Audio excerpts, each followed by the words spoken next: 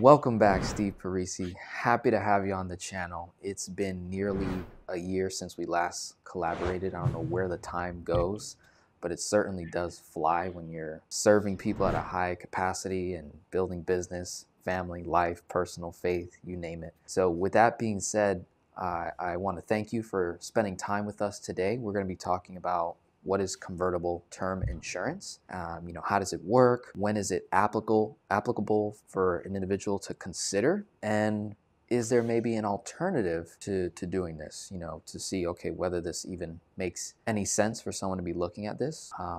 This is something that interests me, I think, more than most of my clients that honestly don't even know about it.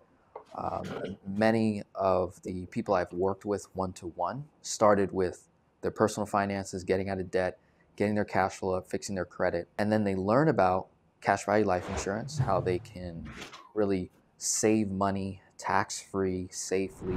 The money is liquid and available, comes with a tax-free death benefit, protects their human life value. And then there's a living benefit, which is the cash value, which allows them to, borrow against it and do a lot of different moves, a lot of freedom with that. And that's really attractive to them. But then there's a group of people that I'm always working with that are not ready to be, saving, say, 10 plus thousand a year, 50 plus thousand a year, or even in the neighborhood of multiple six figures, where maybe they're only cash flowing a few $100s a month, and they're looking to protect themselves, looking for life insurance. And some of them, like myself, have heard about convertible term. The other option is regular term life insurance, right? Which most people are familiar with. It's like renting, right? Versus owning, where like you own a whole life insurance, it's yours, you own the death benefit. It's term, you're renting for a period of time, and once that period is done, you can either renew it, but it'll be at a much higher cost. And then we have convertible term, which is, I'm guessing here, it's like in the middle, where it's term life and it's relatively, much cheaper than whole life out the gate, but gives you the ability to eventually convert into a permanent life insurance policy. So based on your years of experience in the industry, have you personally served people when it comes to convertible term, or do you have a totally different conversation? I just want to get your feedback on that. Yeah, definitely. So really good question. And the question does come up quite a bit. So to answer your question directly with convertible term, have we served people with that? Yes, we have. But I'll say we don't do it a whole lot. And the specific reason why, I'll start with a high level overview, is if someone is working with us, they're coming to us typically because they want a whole life insurance policy and they want it set up right. Their goal is maximizing cash value and then using the cash value, the stuff we talk about all the time. So if we go with a convertible term policy, the issue with that is I can get the term policy, that's cheap. I've got the option to convert it. What that means.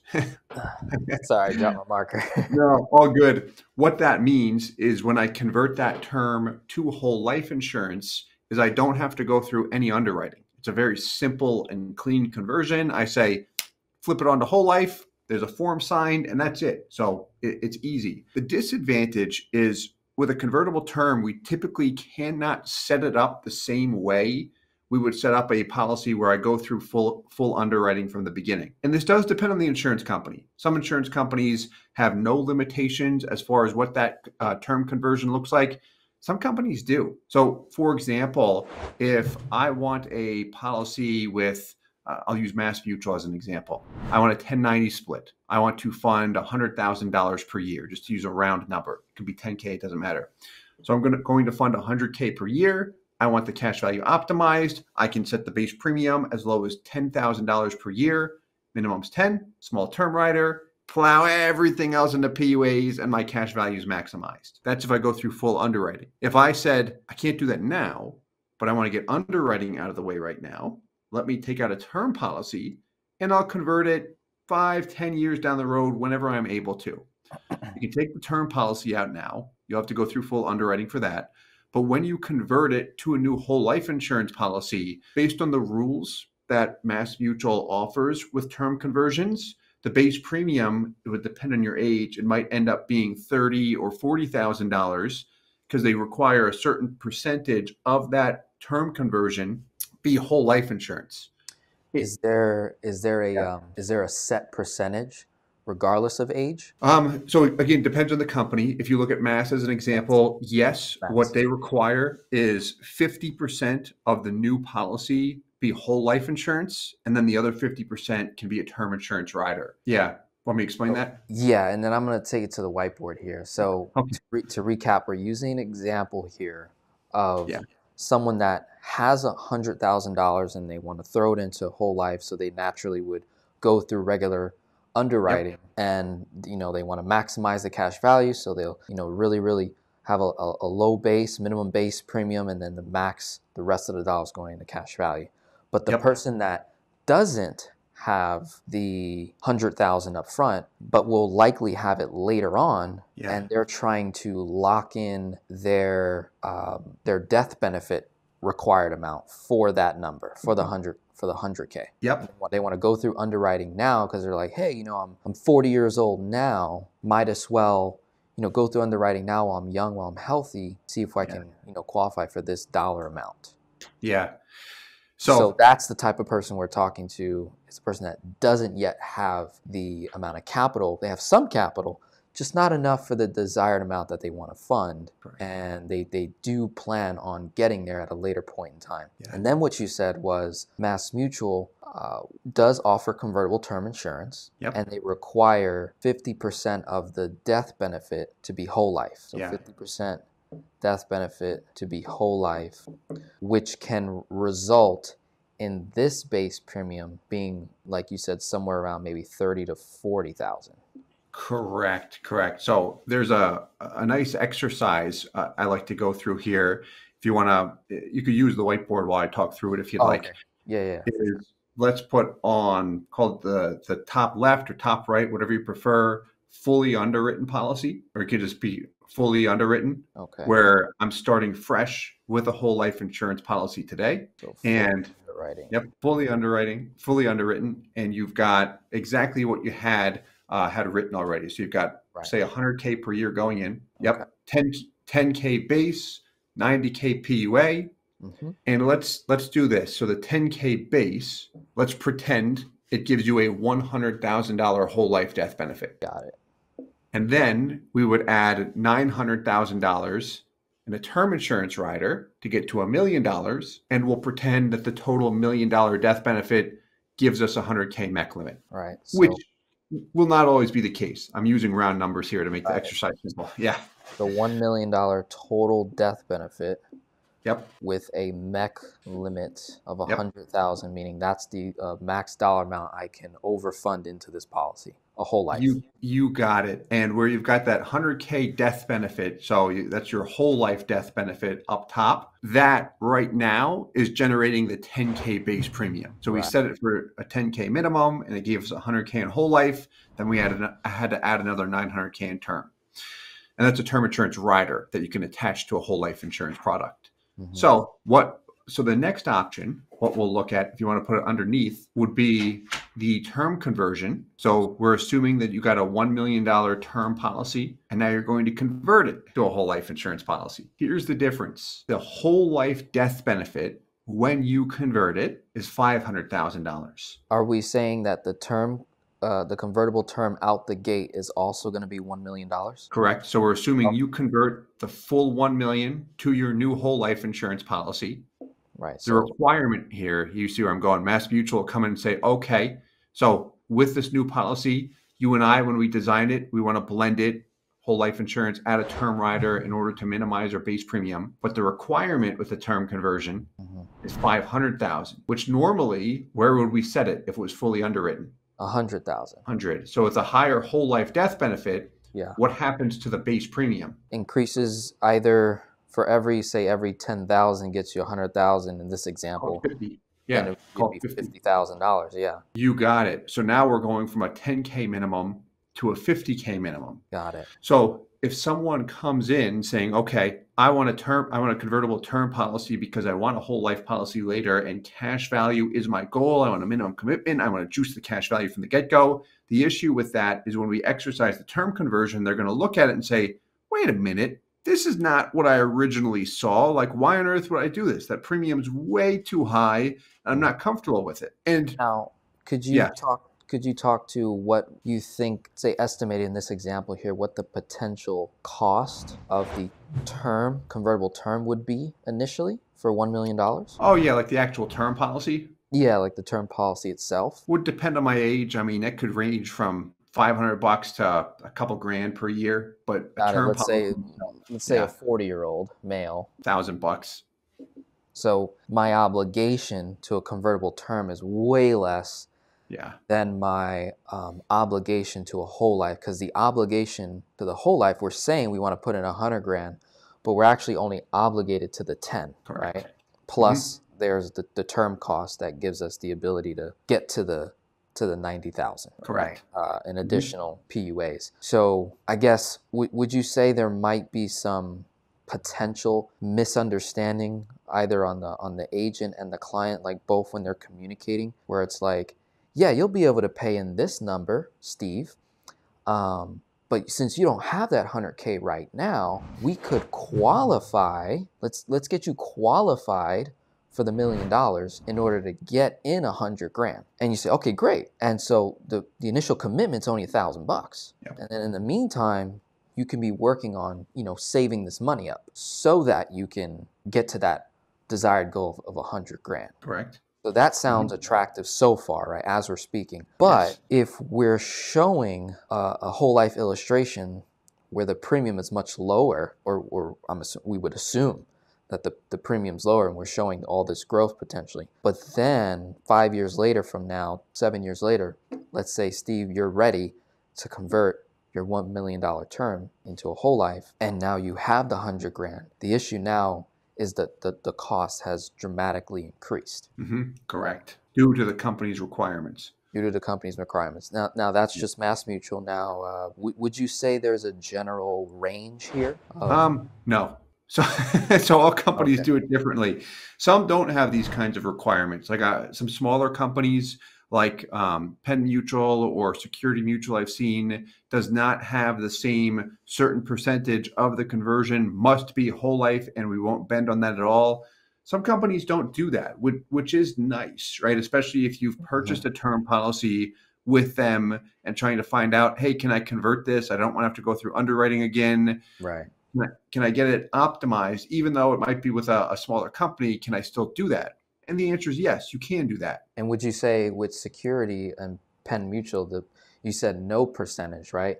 No percentage to transfer? So correct, no percentage except for what the percentage would be if you were taking out a fully underwritten policy. So basically what you could do if you're starting fresh with Penn, for example, you can do the same thing when you convert a term. Okay, so if I'm understanding that correctly, let's use the same example here, $1 million convertible term with Penn, and I'm ready to convert it to get that 100K. Yep. The death benefit requirement for whole life is there is no requirement. Yeah, correct. So if you were to take out a policy with Penn, you're going to put 100K per year in, and you're going to blend it with whole life and a term insurance rider. The base premium, you might be able to get it as low as 20%, call it $20,000. It's going to depend on your age. Of the death benefit. No, so the base premium would be 20K of the 100K that you're paying in. Got it. So there's a requirement on the base premium for switching a convertible term to within a Penn. Yeah, you'll find just some of the design limitations when you look at Penn compared to other carriers. The base premium typically cannot be driven as low as other carriers. And yeah, they emphasize long-term performance on their illustrations. But if I can set the base premium, call it at 20K with the Penn Mutual policy, while I'm funding 100K per year, so it'll be a 20-80 split, I can do that now. Or if I get a term policy right now, and I'm going to convert that 10 years from now, I can set it up where it'll be the same thing or very close to it. As I'm older, the base might be a little bit higher, but still, it still can be optimized where they're not going to come in and say, you have to have at least 50% of this new conversion be whole life, which is going to force your base premium, which you would see with a Mass Mutual, for example. Even a Guardian, they start out, if you convert within the first 4 years, you can keep the base low, but then as you have for a longer period of time, the requirements are similar to Mass Mutual. Really, the key is just knowing the rules of the game, the different insurance companies and the limits that they offer with term conversions, Yeah. because where it can be upsetting for a client and even an agent, because this is the kind of stuff that you can overlook so easily. And then you find out after the fact, like, why did no one tell me? They're like, well, we don't tell you, you have to read it. Like, okay.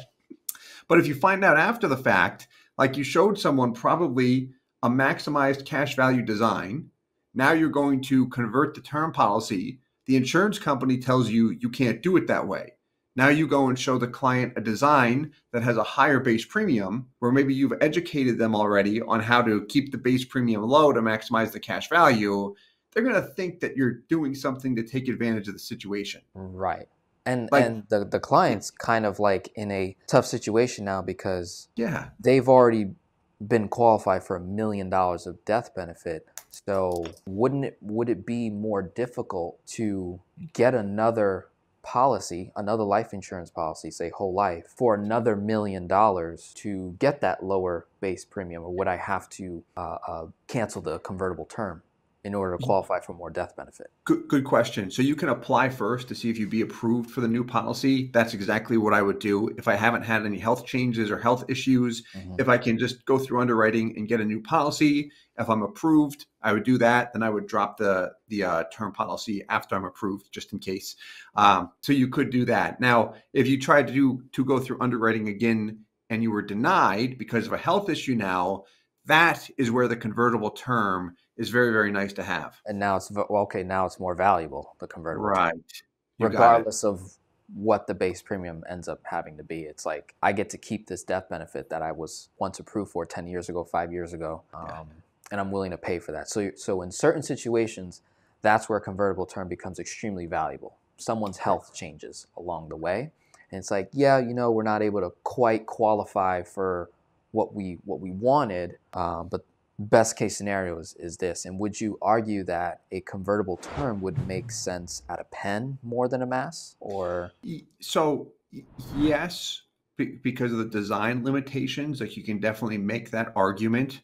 Mhm. I'm always leaning toward the major mutuals just because that solid, consistent proof of performance, meaning when people put money into a whole life insurance policy where cash value is the goal, like we've gotten the consistency, meaning here's policies from the 1970s, 80s, 90s, issued in 2000, and what has actually happened. And it's been attractive, not just an illustration that looks good, but it's like the proof isn't there. And that's the big, big problem in the life insurance industry, in my opinion, overpromise and underdeliver. So that's why I like well-designed policies with the major mutuals. The proof is there, and I've got the confidence that the client's money is safe, and it also protects my company's reputation. Because if you put someone in a product, you know where I'm going, where it underdelivers, they're going to be upset with you. Like you increase those chances, and I'm not comfortable doing that.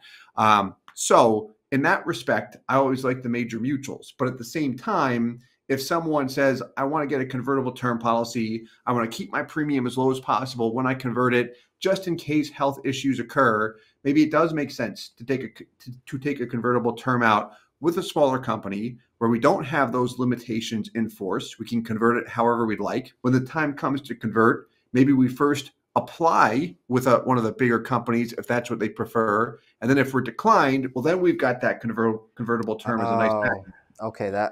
that sounds like a good idea. So, let's take that same 40-year-old male, and let's just say 10 years later, we're now 50. We have that same $1 million convertible term, and let's say it was with pen. Yeah. And we don't have that restriction like mass does. But let's say this 50-year-old is still in great health. What you're suggesting that client do, especially if they're at the point where they're like, hey, I got the 100 grand now.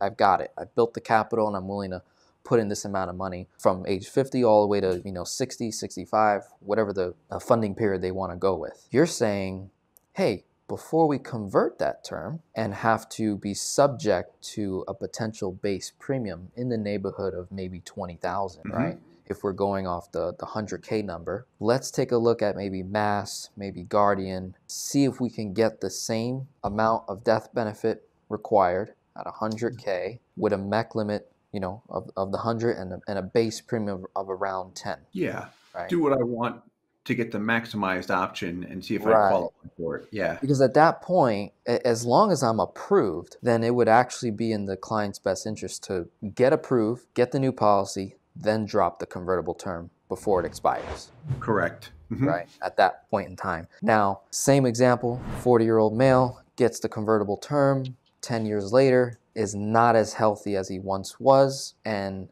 does not get approved for $1 million whole life, 100K a year with the max funded amount. Then at that point, you'd say, well, now it makes sense to just convert that and design the policy for the minimum base that Penn requires, the rest all cash, and it'll still perform, right? It'll Yeah. still do what it's designed to do. It's just obviously not as efficient as It's a backup. it's a backup. Gotcha. Yeah. You've kept a good backup, right, in your pocket, just in case something happened to your health. That's the exact route I would go. I try to get the high-end option first, which is exactly when I say high-end, what corporations do that we work with. How do I get that? If I can't, and I really want to keep that premium low, well, then I've got that convertible term as a backup, a convertible term with a company that has favorable conversion limitations, meaning when I convert it to whole life, I can keep the whole life death benefit low, which will keep my premium low. Gotcha. So would you say, talking to a client, talking to a potential prospect that doesn't have a whole lot of capital to work with to fund a life insurance policy, does the conversation of convertible term come up? Or are you more of suggesting traditional term insurance, like just a regular term policy? And then maybe we can go into the difference between term and a convertible term. Like, is there a cost difference between the two, or is it kind of like the same? So what would be your guidance there? Client, 40-year-old male, doesn't have a whole lot of capital to save in a whole life policy. They're working towards it, but they also have a need for life insurance. So that's another piece there. Like, hey, I actually want to protect my human life value. I want to, get some death benefit on myself. I'm 40 years old, married, got kids, the whole thing. Yeah. And, they like the strategy of building cash value, but death benefit's also a concern. You get a client like that express these concerns, these needs. Are you then bringing up convertible term or regular term in that? Yeah, good question. So they might not be the best fit for our company, like just to put out there that out there in the beginning. So usually when we're working with individuals, they're at the stage where they're ready to start a policy, or they're in the research phase, but they know it's something that they want, and they're reaching out to us because of that. They want to make sure it's set up. They've got an amount in mind as far as how much they want to fund the policy with. They've done their research before they reach out. That's typically how we work with individuals. But in a case like this, because it has come up in the past, what I would do is mention a convertible term, a policy, as an option, because it is an option there that they can exercise. I would also let them know that most people we work with don't do it.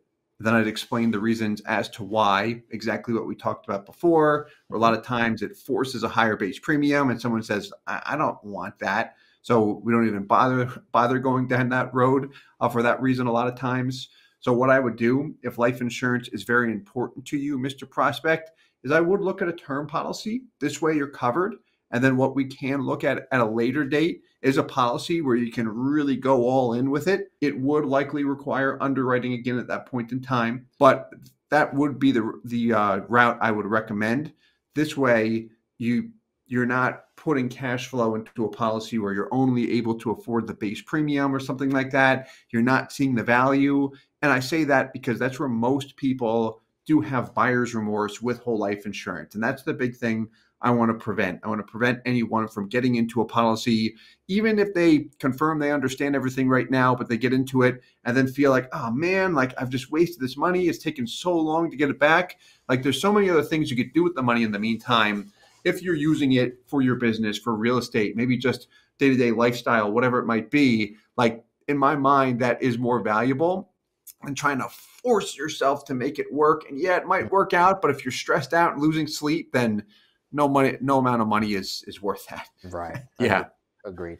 So now, with term insurance or convertible term, are the costs the same, or No, is but one more than the other? yeah, it's minimal. So I mean, the difference you might see is if a convertible term costs you $1,000 for $1 million policy, Yeah.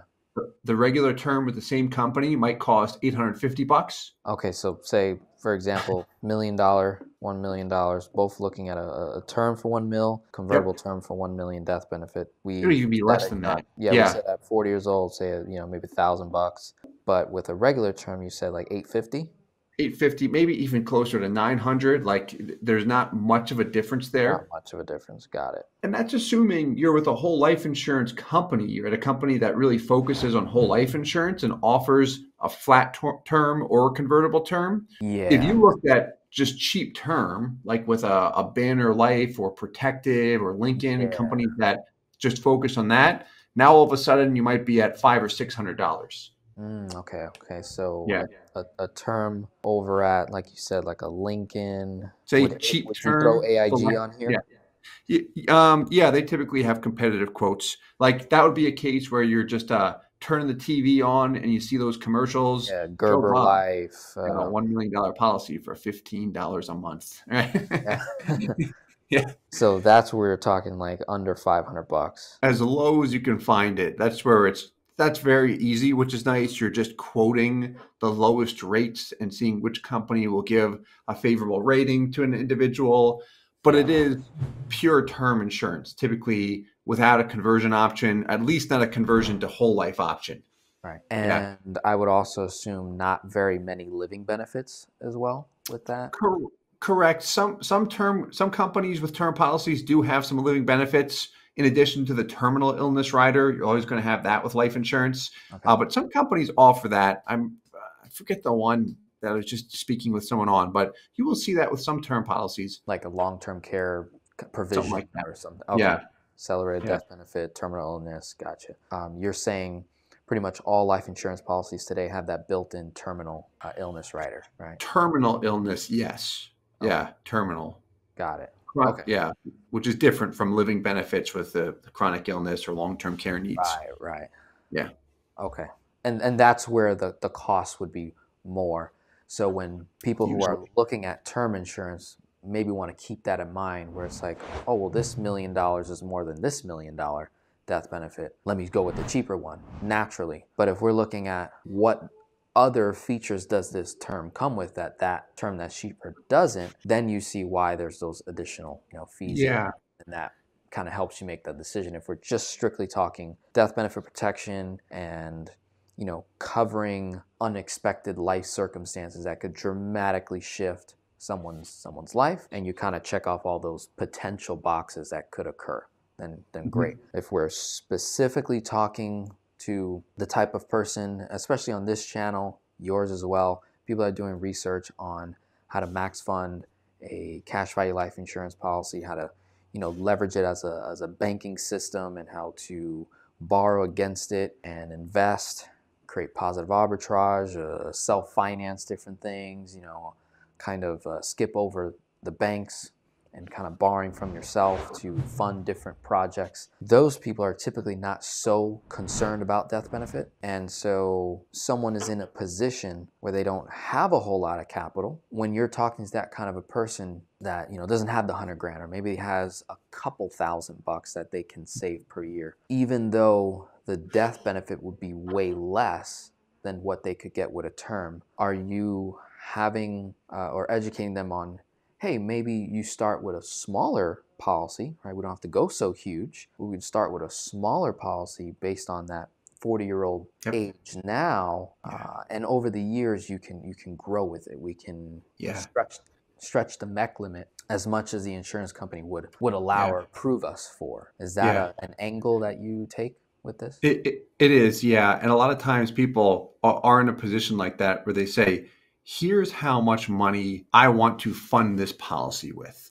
Like, here's the maximum. Say it's a maximum of $10,000 on any given year, but they're not going to be able to hit that. So how we would set it up is with a $1,000 minimum, the ability to go up to $10K per year, but maybe the consistent amount they can fund is $2 or $3K per year with some room to grow.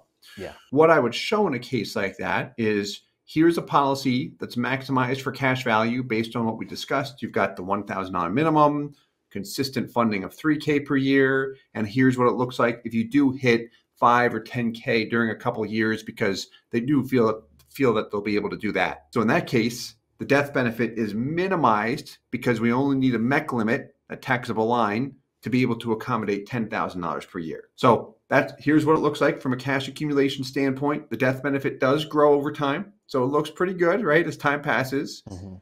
But if they said, okay, I start out with a death benefit of 150K, I'm really looking for $1 million to start, what I would say is we can definitely show you that. If I'm you, here's what I would want to see in that situation. The policy with the minimum death benefit, the 150K, that's maximized based on the amount that you know you can fund, because now the cash value is going to be maximized. Then look at that same policy, but with a death benefit of $1 million. Your cash flow exactly the same. I don't want to increase it, because now it's like, yeah, you can get it, but you have to pay more. If they said, here's the dollar amount I want to work with, there's no way I'm going to come and say, well, you got to pay more to make it work. I hate it when people do that to me. So my point is, I would show the two side by side, and what you would see is the option with the higher death benefit. You'd have the life insurance you desire, but then the cash value, you are going to see it really lag compared to the option where you started with a very low death benefit. So what often helps someone is being able to see those two options side by side, and they say, okay, that's way too much cash value to give up. Let me go with the minimum. Or, hey, what's it look like if instead of $1 million, I go with 500? How much more do I have in cash value? I might be okay with that, having the death benefit I want and the cash value. Or maybe you look at a cheap term policy for 10 or 20 years in addition to the minimized policy, because you're going to grow it over time as well. Really, like, we would see what's most cost efficient there. So that could be a unique strategy as well. Yeah. Someone that, like you said in that example, $2,000-3,000 a year, maybe only gets them a couple $100,000 of death benefit. And if they have liabilities, other debts, other obligations, they're the breadwinner, and it exceeds that death benefit, something were to happen to them, you're saying maybe go with it like an AIG or LIEN, get a very cheap $20, $40, $50 a month term to make up for that difference of death benefit that you require, so that we're not overpaying for insurance inside of the whole life just to get a death benefit and have to sacrifice cash value performance. What you're saying. You got it. Okay. Yeah. Wow. Okay, that's really cool. Yeah. Basically, you're just looking for the most cost-efficient option, and it's usually the situations like you mentioned where someone says, "Hey, I do want some room to grow, but I don't want to throw money away toward insurance. Like, I want to have this cash value asset because I really like it, but the death benefit's important to me. So with the amount of money that I have here, based on your recommendation, what should I do? Do I just add a big term rider to a whole life insurance policy, or do I juice the whole life insurance policy, minimum death benefit, maximum cash value, and then just set some of that cash flow aside for just a cheap term policy?" I like that. Yeah, that's really interesting. I think what's also pretty cool is I'm pretty sure you could draw an illustration that you could show someone with a cheap term and a whole life versus someone with a whole life, higher death benefit.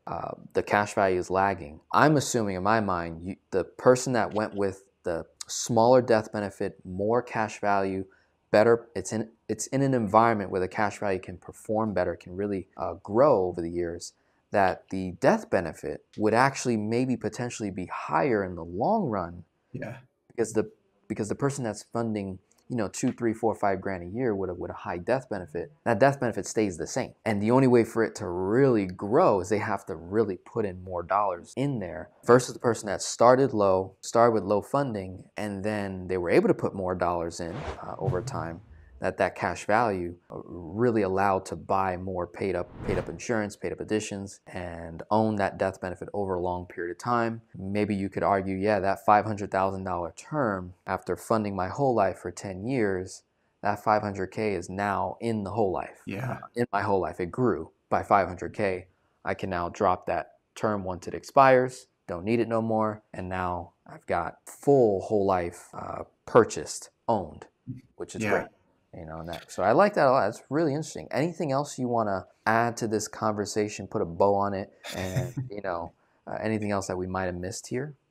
Yeah, no, it's all been great. I mean, with a convertible term policy, it's always good to ask about it.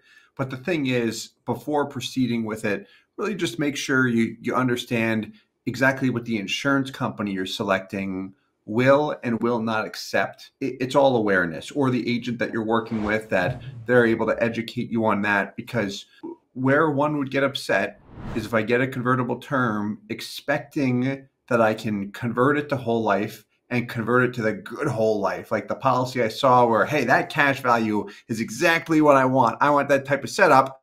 And then you're told, well, you can't do that because the insurance company said no. It's like, oh man, why couldn't you have told me that before I started? I would have went a different direction. Yeah. So that's the thing. Just it comes back to setting expectations up front, having someone being able to provide that awareness.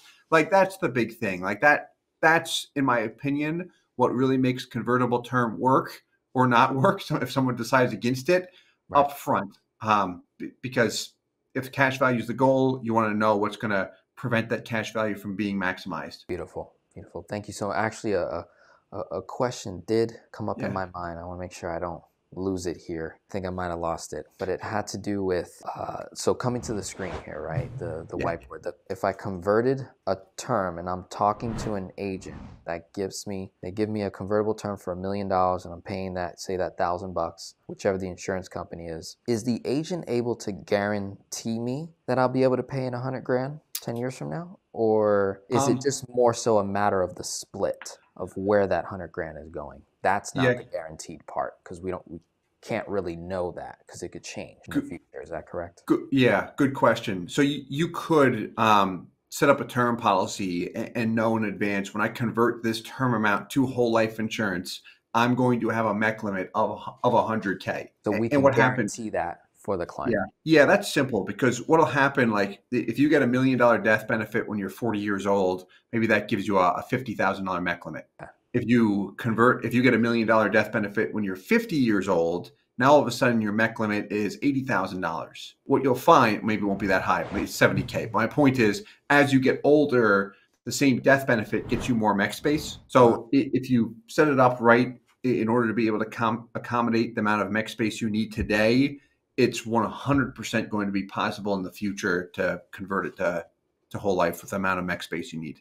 Got it. And what we can't guarantee as the insurance agent is what that base premium will be off that 100K. Correct. That's where you want to familiarize yourself with the limits, with the insurance company or companies you're working with, because that's where you'll see companies say, if you convert a term policy to whole life after 5 years from when the term was written, that's where the whole life policy needs to be at least 50% of the total death benefit, because you're going to blend that with a term rider. And that right there is what you're going to look at and say, that forces my base premium higher. And I don't want to go show the client that when I showed them a low one before, because it feels like a bait and switch when you're not doing that, but it makes you look pretty bad there. So that's where you want to make sure you are educated on that up front to prevent that type of situation. Got it. Yeah. Well, this has been great. Thank you so much. I hope this was very valuable for my audience that are in that process right now. Maybe you're talking to Steve's team on putting in a whole life insurance contract, and maybe you don't have a whole lot of capital yet. And so we're looking at maybe some other options, especially if the death benefit is a concern right now and you're looking to just protect yourself. We just went over where convertible term can make sense, where it may not make sense, where a regular, cheap term can be a nice substitute while you're funding a smaller whole life insurance contract for max cash value. So thank you so much, Steve. Appreciate your time today. Yeah, thank you so much for your time. Always great to catch up with you, my friend. I'll talk to you soon. Absolutely. Have a wonderful day, everyone. God bless.